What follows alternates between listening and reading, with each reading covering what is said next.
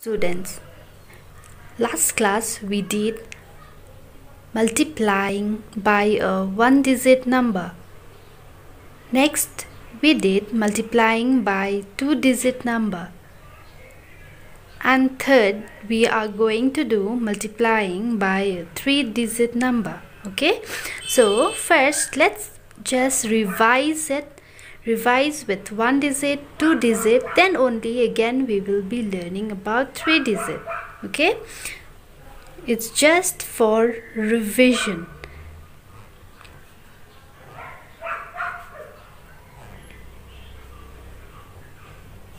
Okay, let's learn how to multiply by one digit number once again. Okay, just for revision.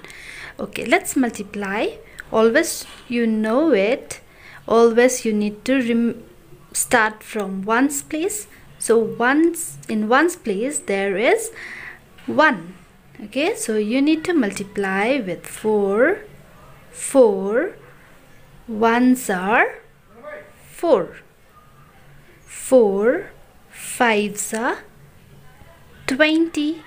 Yes, so 4 fives are 20, and you know it, the number which is at the right side you need to write down, and the number in the left side you need to carry over to the next number. Yes, so this 2 goes to the hundreds place. Okay, now 4 multiply 2 equals to 8. 8 and 8 plus 2. You know it, you need to add when there is a carryover. So 8 plus 2 equals to 10. So 0 you can write here. 1 you cannot write on the top as there is no number in thousands place. So you need to write here. Okay, now this was with one digit number. Now let's try with two digit number. So I just added 2 here. Nothing you are going to change.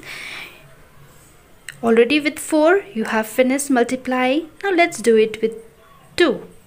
2 is there in tens place, so we need to start from tens place, not from ones place. So ones place we are just going to cross it. You don't need to write anything. Now 2 ones are 2. 2 fives are 10. 10, 0 is at right side, so 0 comes here. 1 is at left side, so 1 goes on the top here. This is gone. Okay, this you don't need to count because this was with 4. No, when you multiplied with 4, 2 was carry over. Now you don't need this, you need 1. Okay, that's why you can write this with pencil, no problem. So 2 multiply by 2 equals to 4, and 4 plus 1 equals to 5. So you need to write 5 here. Done. When you multiplied you got only 3 digits. With 4 when you multiplied you got 4 digits. There is no problem at all. Okay, so when you multiply, if it is 2 digits then you can write here, no problem. Okay, now let's try with 3 digit number. Now I have written here 3 digit 1, 2, 4. Okay, now you don't need to be confused. Now you can see 1 is at which place? Hundreds place. That means we have to start from 100. We don't need to write anything in ones place and anything in tens place. That's why we are going to cross it. Okay, now as 1 is at hundreds place, we will write 1 multiply 1 equals to 1. 1 multiply 5 equals to 5. And 1 multiply 2 equals to 2. Now after doing this, what is the next step? Yes, you need to add at the last. So 4 plus 0 equals to 4. 0 plus 2 equals to 2. 0 plus 1 equals to 1. 5 plus 5 is 10. And 10 plus 1 is 11. So 1 on the top. 2 plus 1 equals to 3. That means when you multiply 251 by 124, you get 31,124. I hope you understood. Let's take one more example.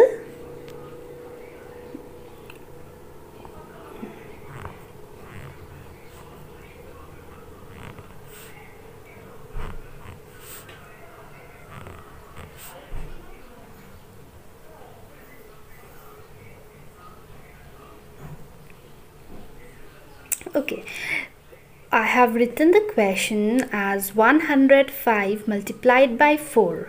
Okay, now we will be multiplying this. Once again, for the last revision, 4 multiply 5 equals to 20. 0 is at the right side, so write here, and 2 is at the left side, so you are going to write on the top. Correct? After writing 2 here, you need to multiply 4 with 0. So 4 multiplied by 0, always remember 4 multiplied by 0 is always 0. Okay? With 0, if you add 2, you need to add the carryover. So add 2. So when you add, you get the answer 2. So you write 2 here. 4 multiply 1 equals to 4. I hope this is clear for you. 104. 5 multiplied by 4. 4 5s are 20. 0 you wrote here. 2 on the top. 4 multiplied 0 is 0. And when you add 2, you get always 2. So 4 multiply 1 equals to 4. This much is clear. Now we will do with 2-digit number. So I just added 3. Everything is same. Okay, so 2 is at tens place, so we will start from here. As 3 is in tens place, so we will start from here. This side we have already crossed. Okay, now 3 multiplied by 5, so 3 multiplied by 5 equals to 15. 5 is at the right side, so 5 here.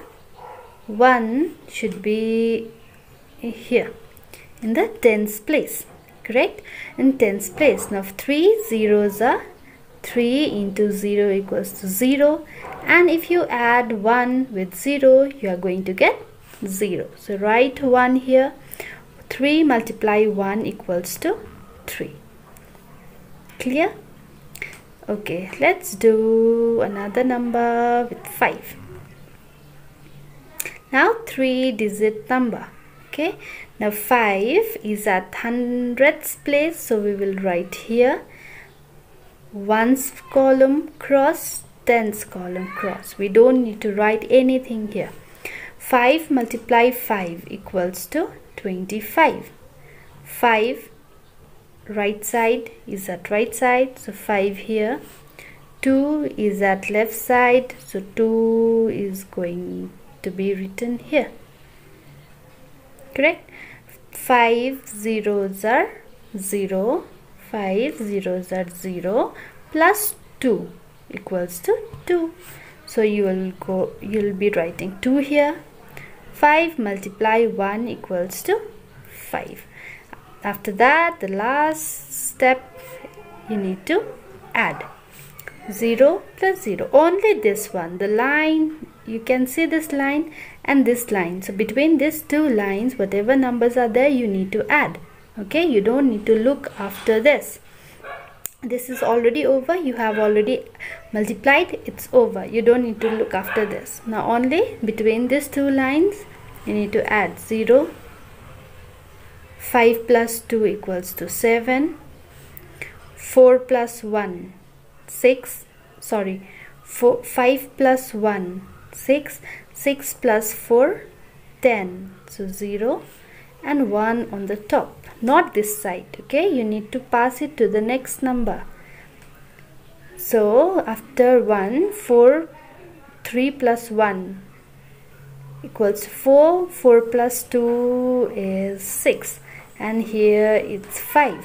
That means when you multiply 105 multiplied by 534, you get answer 56,070. Okay, this is the way how to solve 1-digit number, 2-digit number, and then the 3-digit number is also same. Okay, if it is 1000, then again we'll start from thousands place in the next step. So one by one you have to do it. Okay, I hope you understood.